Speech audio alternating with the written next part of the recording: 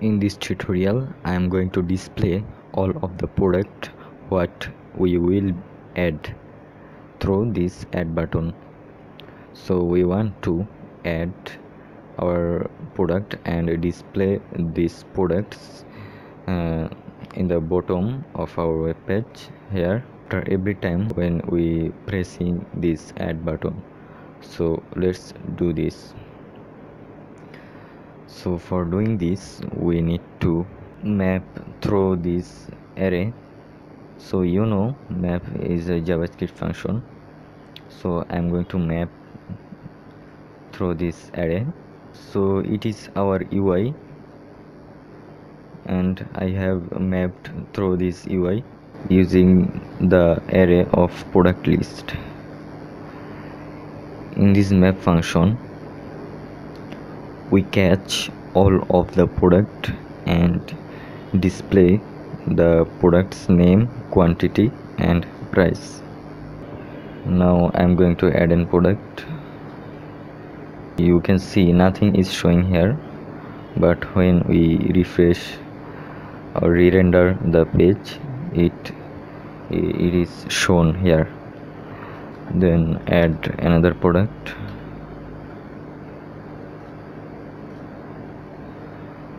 Now there is the same error, nothing is shown, but when we re-rendering, our product is added. But how can we fix this?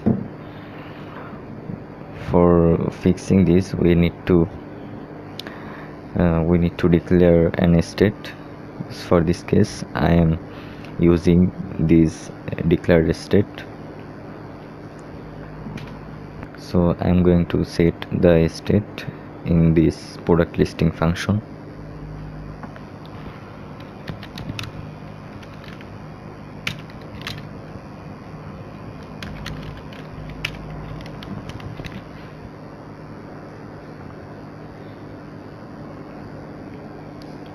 Now let's try again.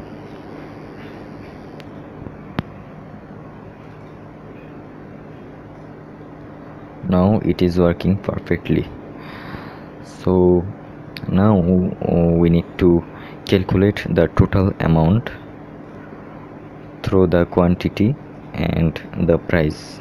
So at first I need to multiply through the quantity and the price. Then we need to add all of the multiplied quantity and the price. Then it will be displayed instead of the sum. So for doing this, at first we need to catch the price and the quantity and then multiply this. We can get this here from the data's parameter. So I'm going to declare an state.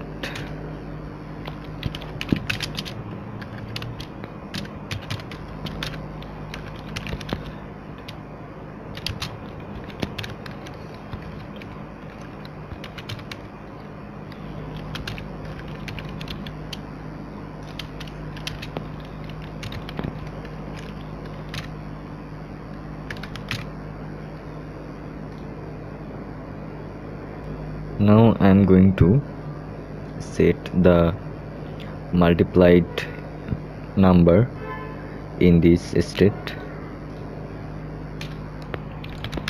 Set multiplied data dot price into data dot quantity.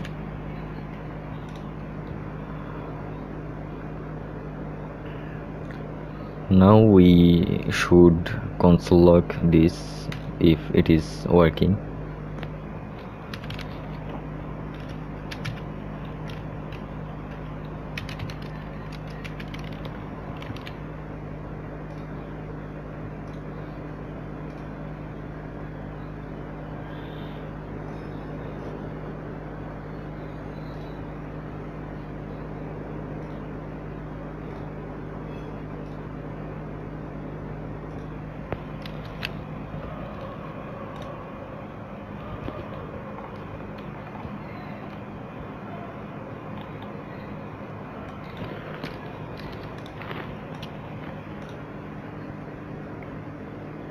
So here we can get the multiplied number here.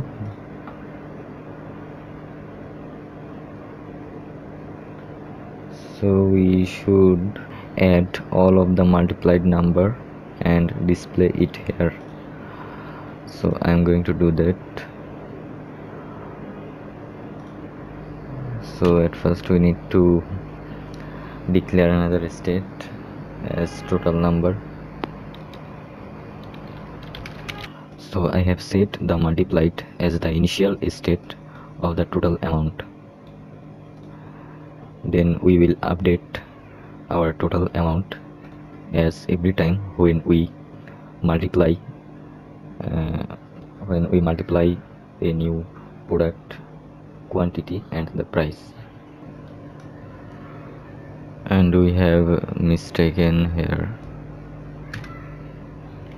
set total amount.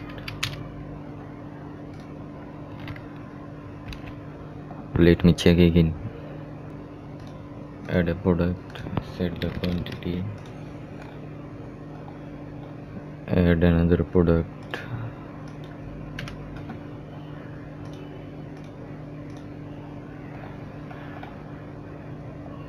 yeah, our total amount is calculated. Our functionality is working now, but there is a bug. We need to calculate total amount, but it is 0 after adding our first product, but when we adding our second product it is working. I will fix this in the next video.